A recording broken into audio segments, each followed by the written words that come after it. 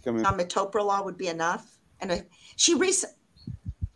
mean, we can make it as easy as we can, or hard as we can. Yeah, I mean, we'll have to. We'll build some complexity into it, but like I said, I mean, we don't want to make this really super complicated either. But no, I think that this is a lot of good detail, for me to kind of work with. And Dr. Lusky, like whatever you have from the patient chart, that you could share to kind of help me build this would also be great. I like Steve's idea. We just make stuff up. Yeah, you can do that. We can absolutely do that. And that might be better, that it fits our, exactly what we want to teach. Sure. That she was shaking chills in the ED, maybe with a temperature. She was red with pustules and had hypertension. So because she was shaking and had a temperature, they thought it was infection, but her white count was, maybe it was like 10,000 borderline. What do you think, Steve? I think that's all fine. Now, when you say temperature, I think these folks often have low temperature. Yeah. Okay. You want to say low? Hypothermic, because they tend to be red all over. The heat is fleeing their body because their skin is so warm from all the blood flow. And the shaking chills is them trying to generate heat to get their temperature back to normal. Okay. But if you weren't familiar, you'd assume it was infection. Okay. Very much so. Okay. All right, great. So that's patient one. Okay, how about our PPP patient? Steve, Scott, one thing, can you email me to my UAB email address? Mm-hmm. I have a reminder, and I'll try to see a picture. Okay. All right. I'll see what I can find. I'd have to email it to you that way, though. Yeah, perfect. Yeah, so palmoplantar, in the escape room, you could see a pack of cigarettes on the table. Yep. And you can have a question about what Bonnie was saying earlier about cigarette smoking and risks of PPP. Yep. You could have a picture of the person's family and with young children, and something about how it's people of childbearing potential, women of childbearing potential should not be given acitretin because it's a severe teratogen. Okay. And, what else would be fun? There's something else. Oh, yeah, a dance trophy. Why a dance trophy? Because one of the horrible things about PPP is that it's disabling. They only be a couple percent. Oh, yeah. Okay, so they can't dance. So they can't dance, yeah. Okay. So then do we want to make this a woman in her, 30s, and we can kind of make up whatever information we want. We want to make it, has one child, not actively planning to get pregnant, but, potentially pursuing the future, something like that. Yeah. Okay. Oh, that sounds great. Okay. Any specific ethnic demographics we want to include? Whatever you think you want to have diversity among all your different cases is good with me. Okay. So then what do we want to include in sort of the patient record chart, lab results that would be kind of kind of unique, different, that would, kind of present some sort of, challenge here?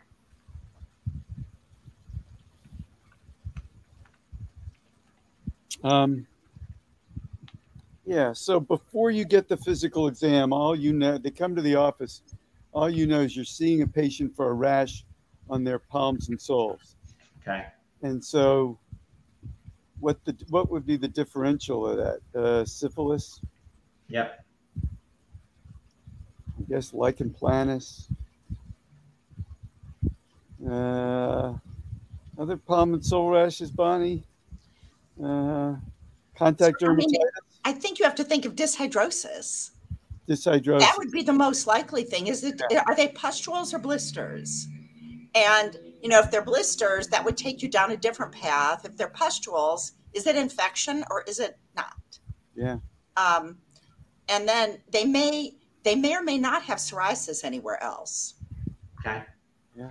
I mean, this is crazy. But if you put a hammer and some nails somewhere in the scene, and they click on it, and it gives them information about the patient's nails.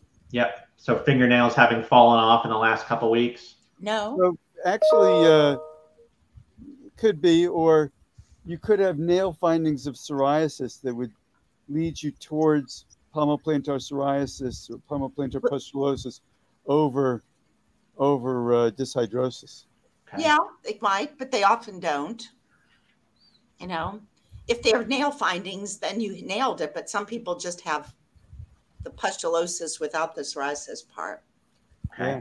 So we could, the nails could be a clue. Yeah, I think it would be a clue. The question about nails can separate the psoriasis family from the dermatitis family. But as Bonnie says, this patient has no nail findings, abnormalities, and therefore it wasn't informative either way. Okay.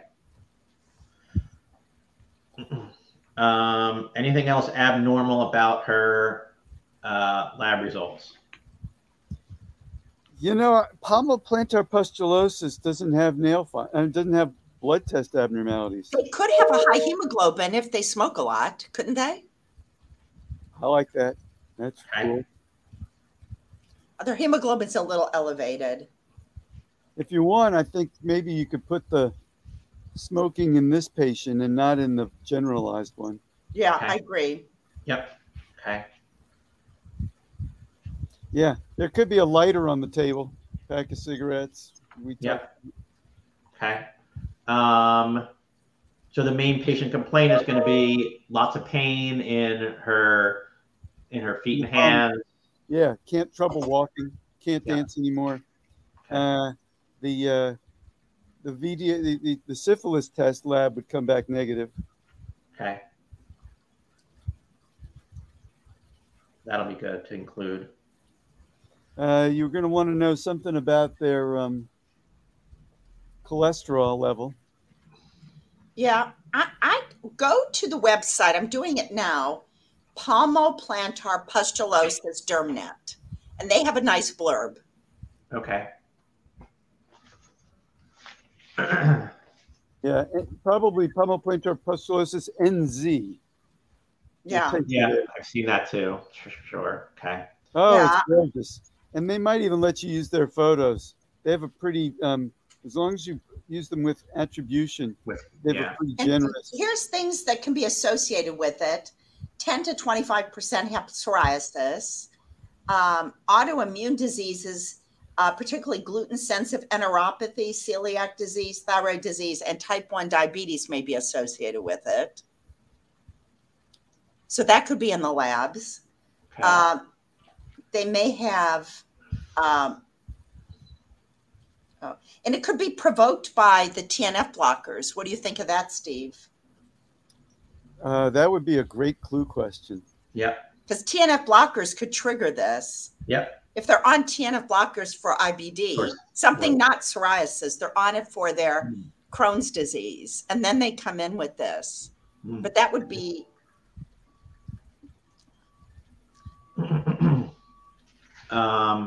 Okay, so why not on a TNF blocker for their psoriasis? It just does. Yeah, or TNF blocker for their Crohn's. So in the labs, you're going to want to know their cholesterol, and because acitretin, one of the treatments, elevates lipids. Okay, but do we want? Okay, but then do we want her cholesterol to be abnormal for some reason? We could go either way. Okay. But you could say normal cholesterol, but she's a woman of childbearing potential, so you're not going to want to give her acitretin. Do you want to give this do you make this a guy, or do you want to make both patients girls? Doesn't matter really. Yeah, we can have them both women. That's fine. Okay. Okay. So then what are the other treatment options then? Acitretin, methotrexate. Yeah, I have a bottle of alcohol on the shelf too, making methotrexate a poor choice. Yep. That's probably not a good idea. Yeah, some vodka. Swill. Okay, so then what would be the appropriate treatment Martini then? glasses or something, maybe a little more subtle. Yeah. So then what would be the appropriate choice then? How do you treat it, Steve? I do like acitretin. I do like methotrexate. And then, yeah, I like the biologics that we have available. IL-17 drugs, IL-23 blockers are all reasonable, I think. But you use topical steroids, topical tar. Oh, yeah. And then So topical you tried Revlimid. so topical corticosteroids, potent Yeah. ones, and Coltar, very effective. I use LCD, Coltar. which is a derivative of tar. Okay. You trained at UNC, didn't you, Steve? Yes, I did. I followed in your footsteps. Didn't they use, because we had a concoction of 10% LCD, 2% 2% salicylic salicylic acid. Did you do that? Yeah, In LCD. equal parts Aquaphor and Unibase. Yes. Is I that haven't one that used you that used? in a long time. Yeah, I don't use it anymore, but I do mix up 10% LCD and 2% salicylic acid in a steroid ointment like triamcinolone ointment. Yeah. If you want to have a picture of a giant bug on the wall, Why a bug? because there's a nematode that can infect insects, and it can do it because it has a bacterium in it. It's synergistic with the nematode. And the reason the bacteria helps the nematode is because it produces tapinarof. It produces what? Tapinarof, Oh, yeah. which binds sterile hydrocarbon receptors, which is how tar works. And so if you think tar would be good, you might also think tapinarof would be a good choice. Tar is good and phototherapy is good. So would you have maybe a picture of Hawaii? I would. A picture of Hawaii? Because Yeah. phototherapy is actually an option for treatment. I would do all that before biologics. I haven't used biologics for PPP. One of the issues of PPP to get across is that it has a disproportionate effect on quality of life. Because if you can't, yeah, you could have something like a certificate on the wall from a baking contest that the person won. Yeah. You know, 'cause these people tell me I can't use my hands. I can't cook. You know, because I'm in so much pain. I know. I can't dance. I can't cook. And you get these people where to get rid of the pustules and their hands still look terrible, but they're like bringing you cookies because I can function again. You know, I agree. Another treatment that I use is tetracycline derivatives, antibiotics. I mean, I do that before acitretin, depending on how bad the patient is. And you do that because it's anti-inflammatory, because you think there's strep in their body that's driving the process. Because Clayton Wheeler told me to do this, Steve, and I'm just following in his footsteps. Oh, okay. That's a good reason. But I think it's anti-inflammatory. But yeah, because I have given people with this Pen VK and left them on it to keep the strep gone that maybe in some of them is driving the process. I don't know. So how long? New Zealand says colchicine, dapsone, methotrexate, tetracycline, cyclosporin, and acitretin. So how long does it typically take these patients to get better once you start treating them? If they have to quit smoking, but even quitting doesn't help. Okay. And sometimes they deny they smoke, but then they used to smoke. So they don't have had to smoke now. They just could have smoked in the past, because about everybody who has this, apparently there's nicotine receptors in the palms and soles. That's my understanding. Okay. Yeah, and I wonder if it works both ways, that some people are so disabled by it they take up smoking or other bad habits. Right. So. Right. Okay. Now, do either of you guys have an image that we could use for this patient? I know we can look at that Dermnet site as well. I don't know if either of you guys have something that would sort of be appropriate to use for this one as well. I'm going to look for my image of the pustular psoriasis. Okay. And I just need to know, I might be able to look for it right now if you give me a minute. Sure. If I can open another window. All right, just a second. Yeah, I have one. Actually, we're doing another pustular psoriasis project, and I got one of our other faculty sent me images of a PPP patient. So I'll have to look through those to see if any of those might be appropriate. But that was, I know a middle-aged Black African-American female or male. So I don't know if that would work so well here. I thought he sent me a picture. I just have to find it. Okay. All right. So I think this is a lot of information and a lot of potential avenues to kind of things to ask about and to help develop kind of the nuts and bolts of the case. Yeah, Dr. Lucy, you can just look at it after we're done here. That's fine. I'll send you an email just to remind you. And so I think next steps is I will start putting all the content together, putting the patient case together, putting the questions together, and hopefully in a couple of weeks have something for you guys to review and comment on and tweak things as needed. You know, from start to finish, this whole thing, the programming takes a while as well. So hopefully, kind of, if not by the end of the year. I found the photo. Let me see. What is the email address I forward this to you? So it's Scott. Just wait a second. I'm going to be sure it's coming. This is my lady. SCOTT. Yep. At Excalibur. So like the sword. EX. XCALIBER or UR? UR. Okay. MedEd. So MEDED.com. Scott at Excalibur with a UR meded.com. Yep. All right. These are photos of that patient I just told you about. Awesome. And it's not, what I saw did not identify her. Great. Okay. Awesome. So that'll be good for the first. And if either of you guys have one for the, that would be good for a PPP patient, that would also be great. And if not, we will try to find something. And we're looking for pustules, not just palmoplantar psoriasis. No, it's pustulosis, which is its own bug because not everybody has plexus psoriasis. I think I have a. Do I have a? Yeah, I have another call. I apologize. That's okay. Are you off today? Or are you just home? All right. I think he's got a call right now.